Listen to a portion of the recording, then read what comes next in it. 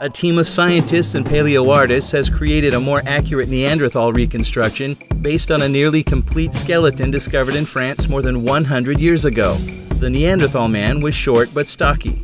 If a modern man came nose to nose with a Neanderthal, could he take him in a fight? Possibly. A Neanderthal would have a clear power advantage over his Homo Sapiens opponent. Many of the Neanderthals archaeologists have recovered had Popeye forearms, possibly the result of a life spent stabbing woolly mammoths and dismantling their carcasses. Neanderthal also had a wider pelvis and lower center of gravity, which would have made him a powerful grappler. That doesn't mean that we would be an easy kill for our extinct relative. Homo sapiens probably has a longer reach and more stamina, and we could deploy these advantages to maximum effect using our superior wits.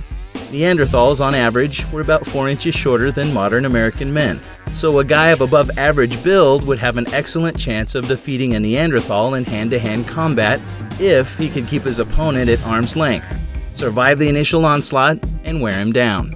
Of course, Neanderthals are lightweights compared to some of our other evolutionary neighbors. You would not want to encounter Homo heidelbergensis on a deserted sidewalk. Some specimens were more than 7 feet tall, and they were cannibalistic at times, which means they knew how to fight other archaic humans. Paranthropus boisei would also have been a terror in combat. That creature had powerful jaws, enormous teeth, very well-developed back muscles, and is often described as a gorilla head on a human body.